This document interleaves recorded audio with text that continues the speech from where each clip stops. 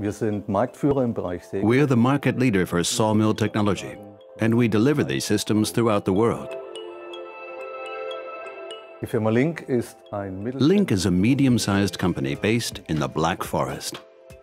Our goal is to understand exactly what the customer wants.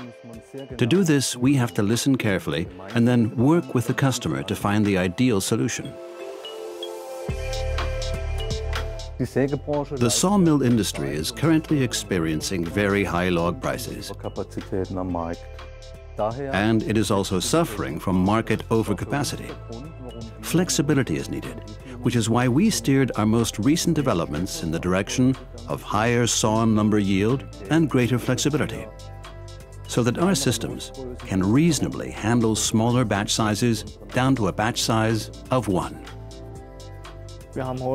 Today we have two machines in the traditional technology. First, the chipper, which processes the log from two sides.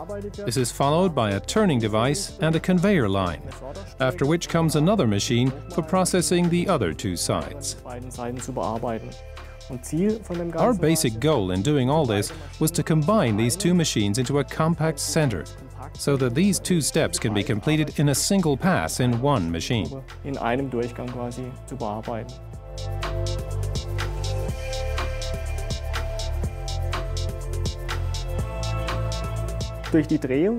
By rotating the first machine so that the chipper blades lie horizontally, I have to position the log in the open air. This was, of course, a major challenge, especially for the design department. In the electrical department, we took on this project to gain initial experience with the TIA portal and the new generation of controllers. In fact, they made a good impression, and we gained a lot of experience. Especially in working with the 1518F, we noticed that it significantly improved our performance compared to the CPU we currently use. While this project is pretty straightforward compared to what the CPU can really do, it nevertheless gives us the sense that we can also use it to implement large profiling lines.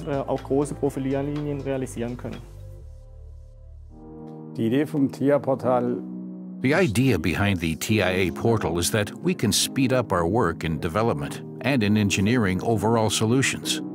It combines the drive systems, control technology, and visualization.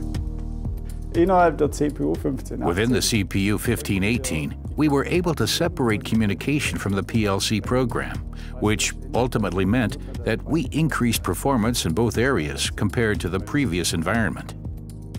In the new project, the entire TIA portal was integrated, both the CPU system and the peripherals. We used the ET200SP as the decentralized peripheral. For the first time, we also integrated the Siemens G converter into the TIA portal, as well as the Siemens S120 via GSD files. There are oscillating multifunction tools for the home improvement and trade segments. They can be used in various applications like sanding, sawing, rasping, polishing, and separating. A tool that covers a lot of functions. You could compare that to the TIA portal. I have one tool for everything: visualization, drives, and PLC programming. TIA portal has many advanced options. It's fun working with structures, to handle them, create structures, and use them. It's much easier to grasp than in the past. Eingängiger als das in der Vergangenheit der Fall war.